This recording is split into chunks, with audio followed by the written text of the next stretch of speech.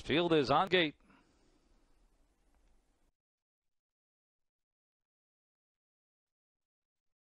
They're off. Clumsy start for 10 Beaches later. Out quickly was Island Music from Twinbee Laker as they bank into that first turn. Island Music very fast tonight. Leads it by 2.5 on Twinbee Laker. It's a gap of 3.5 to Sammy's Lightning in third.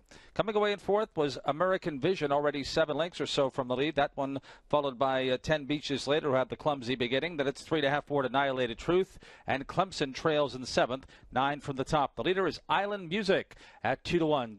Gets the opening quarter mile in 28-1.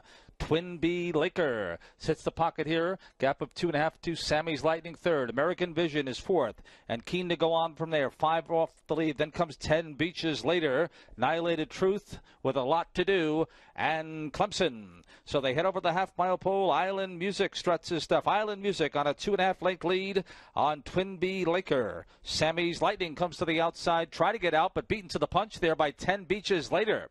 American Vision goes fifth. The half mile was 58 seconds flat, 29 4 second quarter. At the tail of the field are Annihilated Truth and Clemson. They have 3/8 to go, and Island Music to catch. 10 Beaches later's on the move at 15-1. Toward the inside is Twinbee Laker third. Second over American Vision.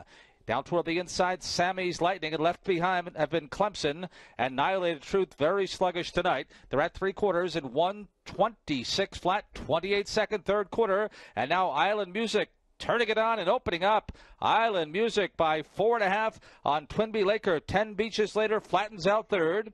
Then toward the inside, it's Sammy's Lightning and American Vision into the stretch, and Island Music looking to put this away. Leads it still by 5.